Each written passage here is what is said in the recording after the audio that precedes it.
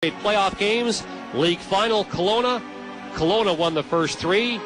Calgary won a couple, then Kelowna won it in the sixth game. So that's one thing Calgary wants to have on their history books is a Memorial Cup. They lost in a Memorial Cup final. Off the faceoff, Dirk is going to fight with Burgart, and Burgart jumps right on him and finishes him.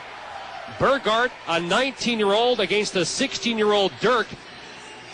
Burgart, one of the tougher players in the league.